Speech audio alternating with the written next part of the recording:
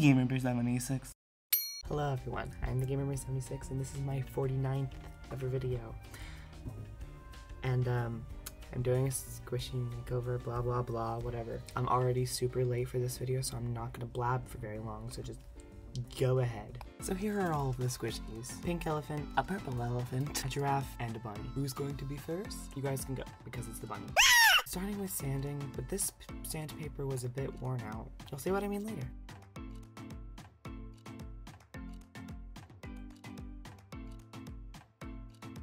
Now I'm grabbing some puppy paint and I'm going in for the mouth, because she will not be smiling. Also doing the seams because they are ugly. Let's try so I can get to the paint. That's empty, so I'm gonna have to make some more.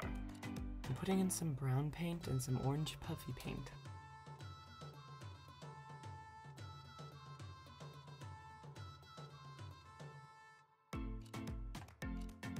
The orange wasn't strong enough, so I decided to add some soft matte orange as well. I had to kill the brown. This is just me finishing up the color. Now I'm going to paint in the fur with the brown.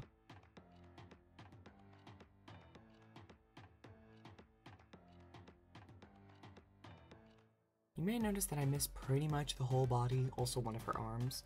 Well, that's because I'm putting this bunny in clothes. I had a few more coats, then I went on to the back side.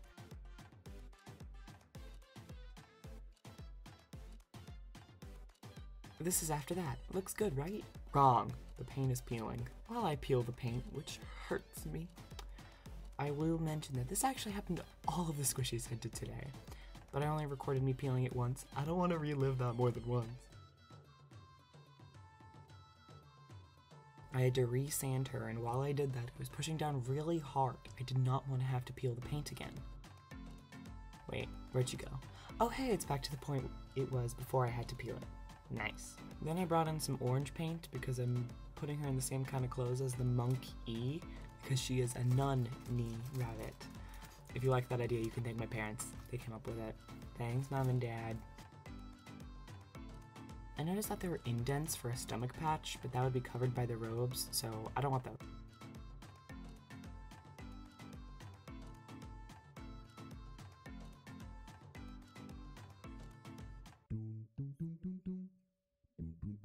The paint on her back was separating a bit, which I noticed was a sign of being not sanded well enough, so I sanded it again.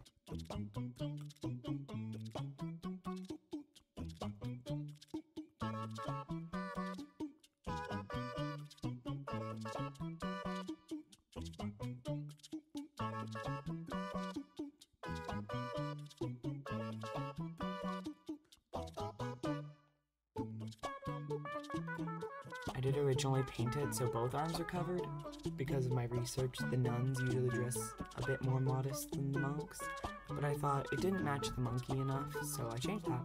Don't complain at me about it. This is my universe, and I'm doing it my way.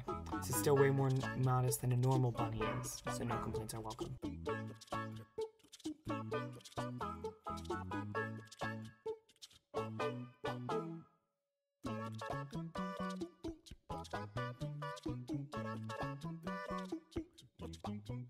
I brought in my brown paint, but look, it's empty. I have to make more. So let's do that. Opening up the brown. Ew. Now I'm adding more coats. I don't usually record the extra coats, but the camera was already running, so why not?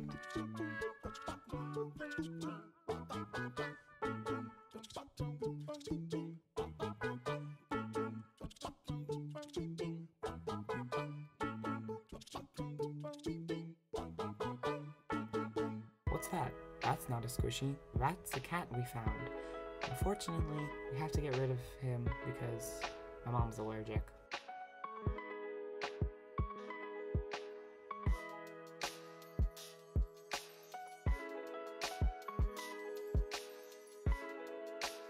Bringing in my light pink for the flower. Opening that up.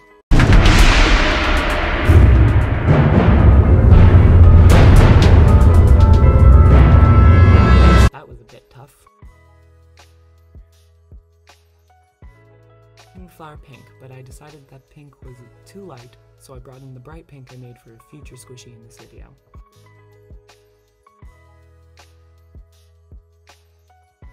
Then I painted the flower bright pink.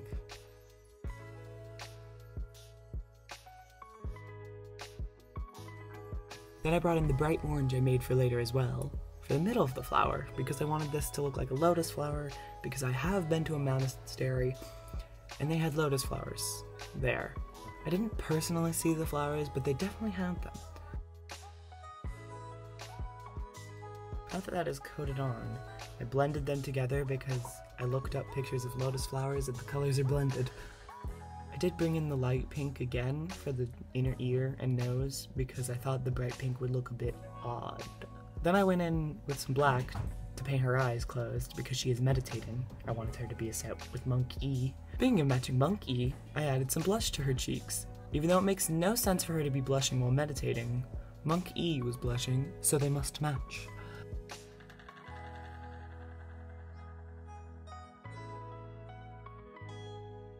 Then I added eyebrows and signed it because it's mine. Here's the before and after. Slightly different than the past because they're photos instead of videos. Okay, we're back to the remaining victims. Elephants and a giraffe. Speaking of, he will be next. Y'all can go. I brought in my scissors, then I realized sanding is first. So doing that, now it's time for the seams.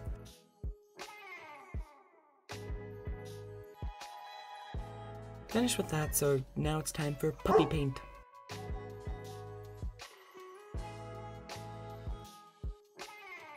Now that's dry, so I'm getting a pound. Oh, you're here already. I'm getting some white paint for a base coat because I will be using quite a light color. I'm going in with that.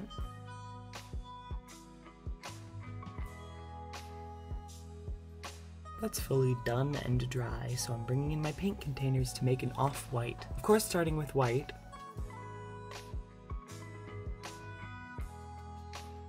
Then adding some yellow. And also orange.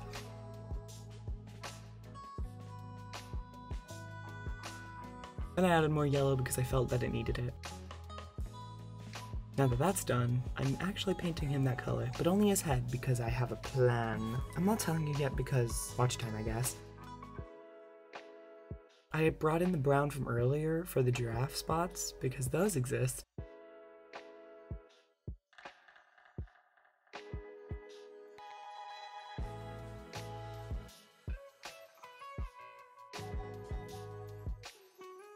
Then I brought in a paper plate for white and black.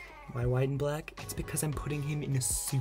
I will be honest here, I originally chose to paint on the squishy only because I knew the word for ossicones, but I really didn't have an idea for him. Then I noticed his tie, and then I decided on a suit. Then I fell in love with the idea. That's finished, so I brought in some red for the tie, squeezing some of that out, then dipping in my dotting tool, then applying the paint.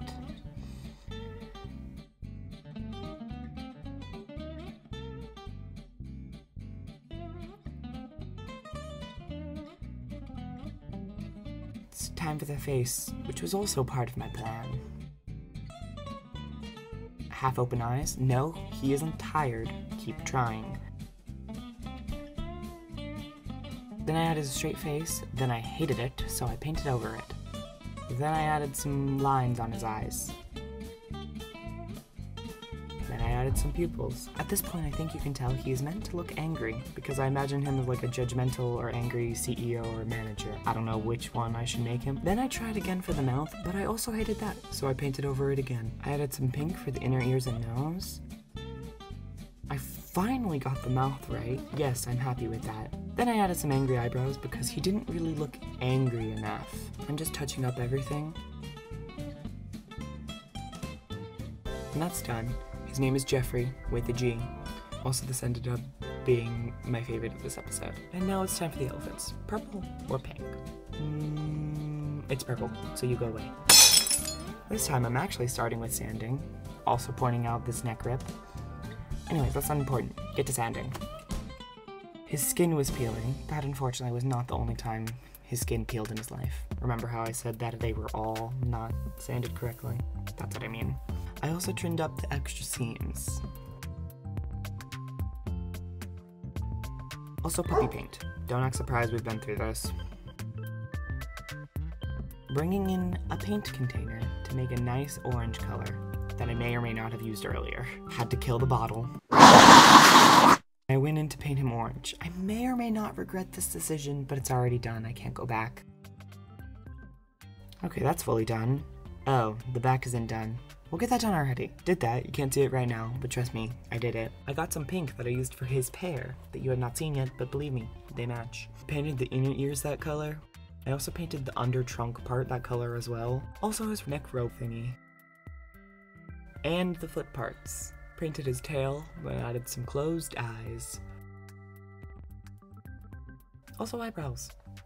Then I signed him with the pink. Here's the before and after. I think I like it more. I'm honestly not totally sold on this design. Now it's time for the pink elephant. This is after I did the boring parts, and it's time for the paint. I'm mixing a pink color that I already used twice in this video. Then I painted him pink because I wanted to make the elephants a gay couple, and it does that I have a lesbian couple, Jane and Jim, that have the colors blue and green, which are the colors of the male gay flag. So I wanted to do the opposite of that, a gay couple with the lesbian flag colors. I painted his eye white. It does take me a while to get to adding the color and pupils, so enjoy the all white eyes looking at you. I painted his inner ears and under trunk orange so he and his boyfriend can be balanced visually. Now I finally got to the eye color, so now you can enjoy a pupilless face. I also added eyebrows and his tail. I added pupils finally, so he looks less demonish. I also added red to his cheeks because he is blushing. Why is he blushing? Well, let me tell you the story. The story starts with the pink one, I can't think of names, so enjoy me just explaining them, having a crush on the orange one, and the orange one knew about this crush, and he developed feelings back, so randomly he just went in to almost kiss the pink one pretty much, which surprised him, but he also liked it, so he's blushing. I may or may not have made this story as an attempt at manifestation. Don't judge me. Also, I added reflections to his eyes. Somewhere I added a mouth to the bottom, but I hated how that looked, so I painted over it. And I also signed it with orange for more visual balance. And here's the before and after. Great, I definitely relate to this one more than the other one in this story.